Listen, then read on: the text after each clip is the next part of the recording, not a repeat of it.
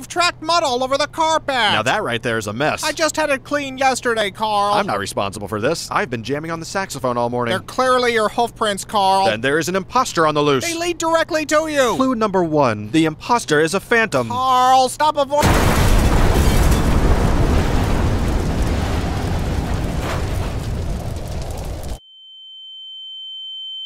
Happy birthday!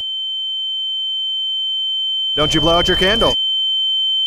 What's that? It's hard to hear you over the sound of melting city. A dollop of fairy dust.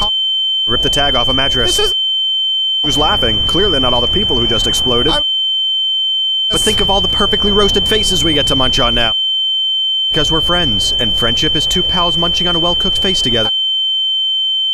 Well, then you're probably not gonna like your birthday decoration. Surprise! I'm sorry, I thought you liked faces. Obviously, there's a miscommunication. You're right, it's not nearly as tasteful as I pictured it in my head. This was clearly the wrong way to go. What can I say? I expected them to be cooked more. Raw face is just gross.